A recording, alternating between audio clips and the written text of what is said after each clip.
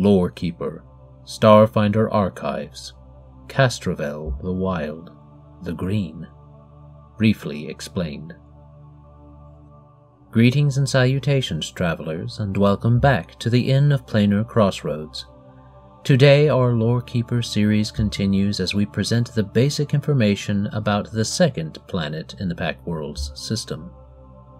Now, it has been brought to our attention that a book has recently come out for this region of space in the Starfinder setting, but since we didn't have that at the beginning of this series, we will be limiting our source books for the information presented to the Starfinder Core Rulebook and the Distant World source book for Pathfinder.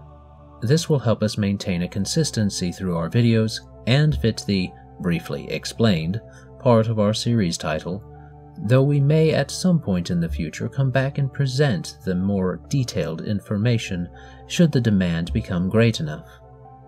Without further ado, let us begin. Castrovel the Wild, the Green.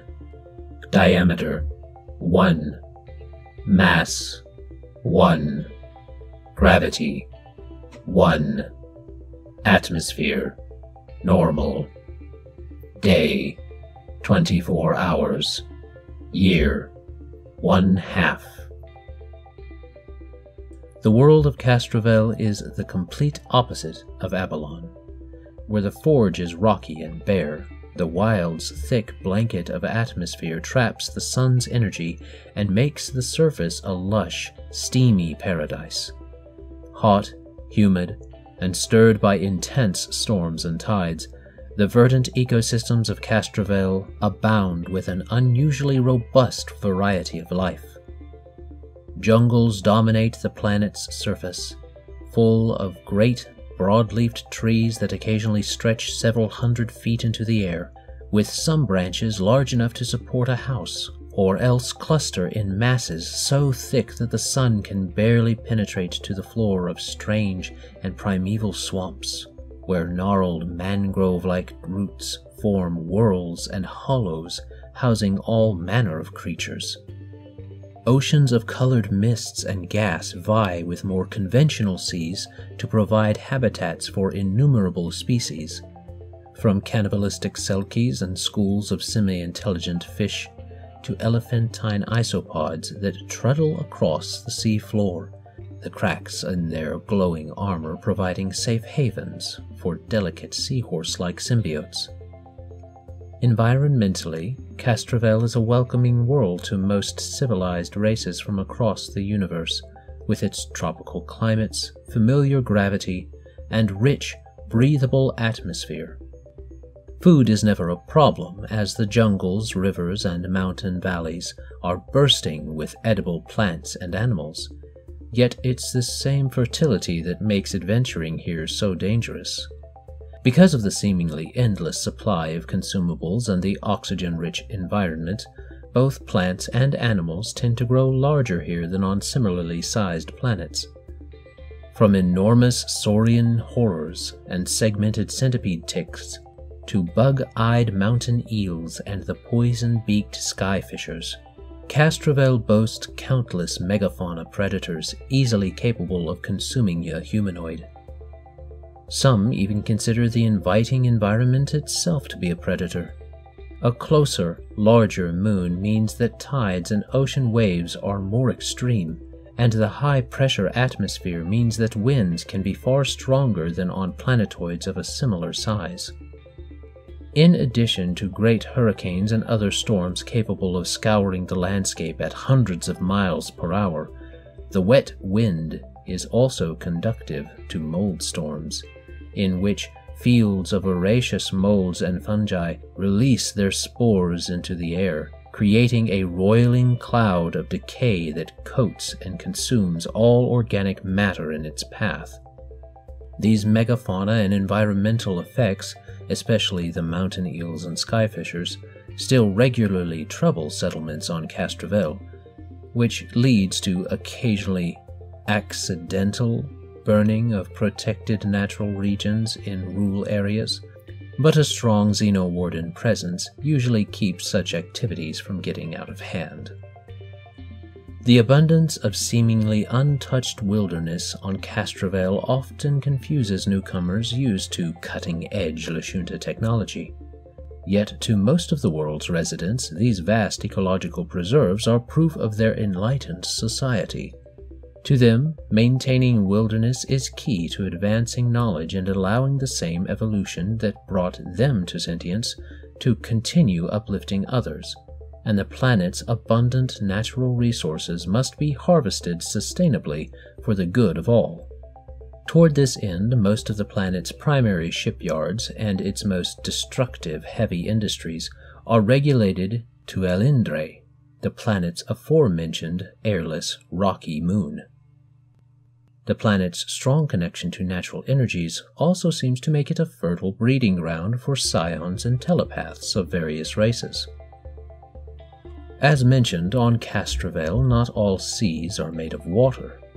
The Ocean of Mist, which stretches for hundreds of miles and nearly divides the great continent of Asana, is an anomaly that researchers have yet to completely understand. A vast canyon network filled with multicolored mists that roil and splash like an actual ocean. Held apart by some indeterminate magical or magnetic field, the microscopic droplets always maintain a constant distance between each other, leaving enough room for air to slip between them, yet maintaining enough pressure that even simple flat-bottom sailing vessels or paddle boats equipped with gas bags for buoyancy can cross them safely. Though drowning in the mist sea is believed to be impossible, any would-be sailors must note that it's only their ship's specially engineered shapes that keep them afloat, and deckhands who are swept overboard may find themselves falling slowly to the murky depths, their bodies too dense for swimming, and thus facing a long walk back to land. Some divers take advantage of this fact, dropping down on long ropes to explore and salvage without need of suits or gear. Yet the tendency for such ropes to come back frayed or bitten off at the ends, with no signs of the divers, discourages most tourists. Of the many sentient races to make their home on the fertile world, the most prominent are Lashuntas, followed closely by elves and Formians. All three civilizations are highly connected and cosmopolitan thanks to a network of ancient magical teleportation portals called Ayudara, literally translated as Elf Gates. While all planets in the Pact Worlds System contain strange magical portals linking the worlds together, the Lashunta warrior scholars learned the workings of these gates long ago, especially the ones connecting Akaton and Castrovel. Because of this, the two planets have the closest relationship of any in the solar system, with Lashunta scholars particularly fond of sharing ideas with the enigmatic contemplatives of Ashok. Perhaps it was in response to the Lashunta's mastery of the interplanetary gates that the elves of Sovereign invented the Ayudara. Traditionally, Castrovel's Lashuntas have organized into independent city-states, with a variety of governmental styles, elected matriarchs being the most common. In the modern era, however, local governance of smaller cities often takes a backseat to larger corporate concerns, with regional or interplanetary companies buying out officials or setting up their own independent, privatized settlements. While these economic ties mean Lashunta nationalism rarely leads to outright warfare anymore, rampant industrial espionage and corporate influence over public policy present growing concern for residents. Of the city-states still capable of going toe-to-toe with corporate power, the most significant is Quabarat, the shining jewel of the Western Sea and the planet's largest spaceport. From the city's threefold house, Lady Morana Kesh and her chief consort, Granteus, pull a delicate web of strings to keep the planet from becoming a corporate free-for-all. Also notable for their power and influence are the city's many universities, renowned for their vast pre-gap archives, They train some of the best explorers, researchers, and starship navigators in the system. Architecturally, the city is a work of art, its ancient walls of crushed and glittering shells blending seamlessly with modern additions. This sense of timelessness, of connection with the planet's long history, is a matter of pride to many of the residents, who exult in the sounds of soldiers training in the battle yards, scholars arguing good-naturedly on university steps, or the roar and hiss of the landing starships that have largely replaced water-going vessels in Ship's End. While most visitors to the planet enter through Quabarat's port, numerous portals throughout the city connect it closely with other powerful Lashunta settlements, such as isolated Lao Bu Mesa, Comina in the Floating Shards, Jabask the Unbroken, or Canderes, with its endless waterfalls and dangerous cliffside Corpsicum excavations. Though the insectile Formians battled with Lashuntas for millennia, the coming of the Pact and careful Shireen-brokered peace talks finally ended hostilities a mere 30 years ago. Today, the Formian hives, known collectively as the colonies, work together to farm the land and trade with other races, with each individual hive queen paying tribute to the Over-Queen, a purely philosophical entity established during the historic Meeting of Queens. Each of the largest Formian hive burrows can cover miles, sometimes bulging up in artificial honeycombed hills, making it confusing to visit and historically impossible to conquer. At odds with this new era of peace, the elves of Sovereign are predominantly xenophobic traditionalists, trading with outsiders only when necessary. Members of other races are rarely allowed to settle permanently on the Elven continent and are largely barred from even entering the fertile valley near Sovereign's geographical center, where lies El, Sovereign's canal-choked capital city led by neighborhood-sized great houses. This border control is regularly violated by the city's own ruling elite, however, as they hire foreigners for secretive or specialized tasks. The Elven nation occupies one of the smaller continents on Castrovel, separated from the lands of the Lashuntas and most other intelligent creatures by a wide and treacherous ocean.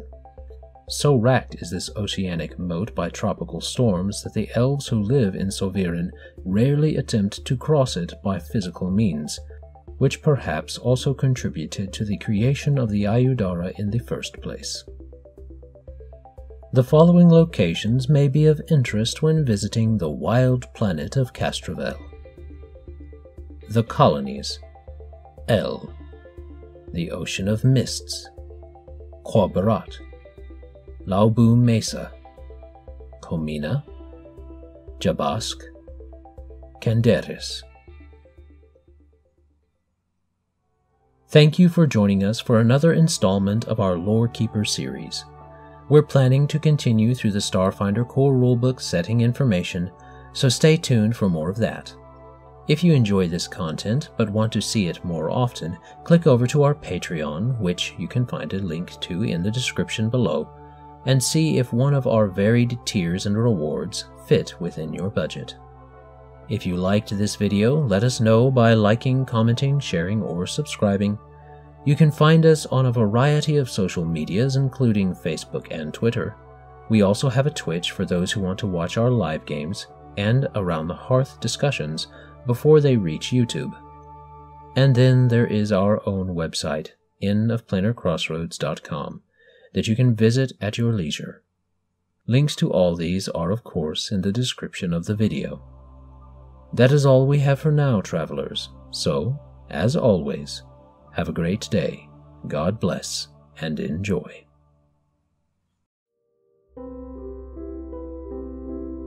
This content was made possible by the generous support of patrons and travelers like you. Thank you.